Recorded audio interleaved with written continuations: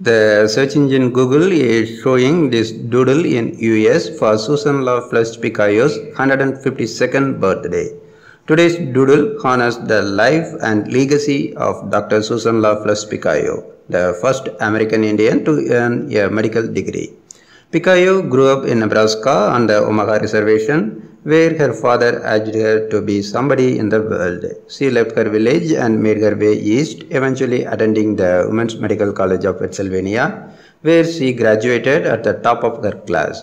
Despite receiving numerous prestigious job offers, Picotte chose to return to the reservation to provide the medical care that her tribe badly needed, tending to patients across 1,350 square miles on foot and horseback in wind, snow, and rain. Picotte was also a fierce public health advocate and social reformer. She promoted life-saving hygiene practices such as the elimination of communal drinking cups and the installation of screen doors to keep out disease-carrying insects. Most notably, in 1913, she personally raised the funds to build a modern hospital in her hometown.